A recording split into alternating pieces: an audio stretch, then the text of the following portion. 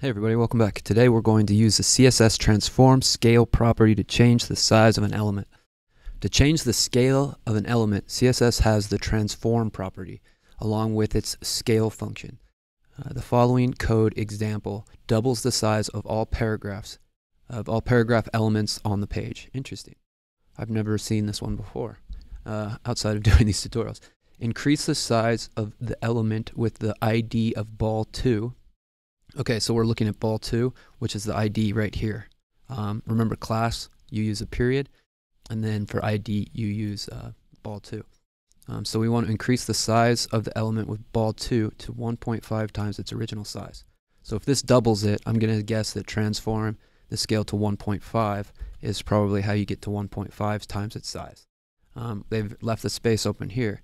If we put this in here, we see that it's doubled in size, and we're trying to get it to go to 1.6 its size, and so this might be what they're looking for. If we run the tests, interesting, they pass.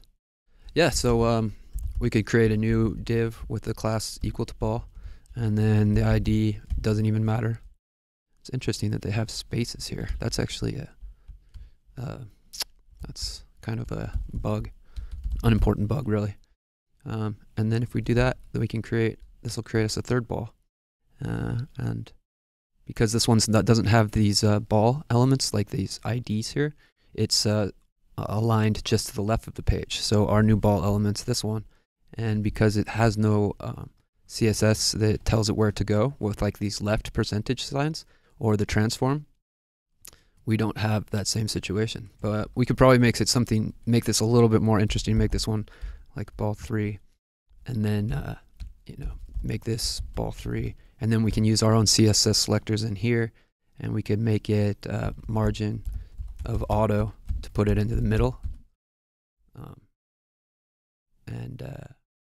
Yeah, I don't know. This is just something that I like to kind of show you guys because it gives us an idea of how you can, actually make actions on these things. If we could scale this thing up to 100%, it's just going to probably take over the whole page. That's 100 times the size of what it was. But if we do it to 15, it only takes up half the page.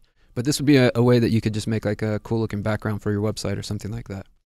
Obviously, the instructions don't tell us that we need a third ball that looks different. So we'll just get rid of that and run the tests.